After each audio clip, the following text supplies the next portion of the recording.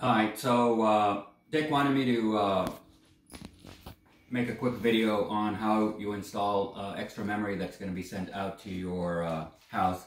So I got the memory today, got it this morning. So basically, take your laptop, make sure it's turned off. You're going to flip it over. Okay, you're going to remove the battery just by pushing this off to the right, taking off the battery. And then you're going to have two screws that you're going to have to remove. You're going to need a small screwdriver, okay? And the two screws are going to be at the both ends of the laptop, one here and one there. So if I remove that,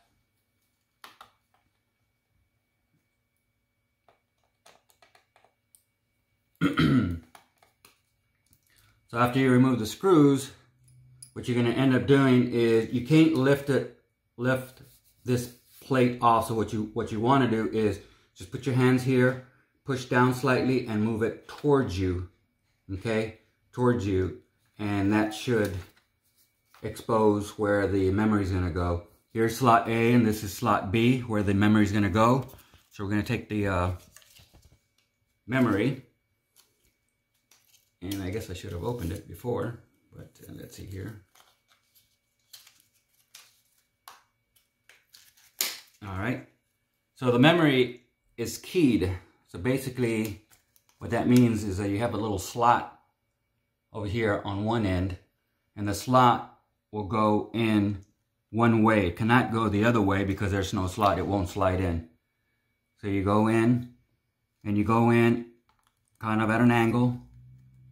Make sure it's, there you go, it's in. And then all you're gonna do is push down and make sure that these clips are closed. Once you do that, you're all set. You put this back, the plate back, put it back, you slide it forward, and then you put the two screws back in.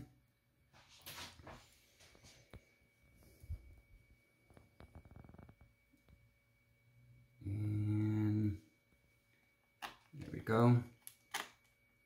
Just hand tight, doesn't have to be super tight. And the other screw, and then you put the battery back in. Should snap and you're done. And if we did this correctly, we should turn it back on and it should recognize the memory. It may come up with the BIOS settings, so we'll see here. There we go, it's coming up. And we should be good. All right, it's come up for the most part. And I believe all you have to do is go to my computer or this PC. You right click and you go to properties. I believe it will show us right here the installed memory of 16 gigs. So there you go. That's how you install it. Good luck. If you have any questions, call or email me. Thanks.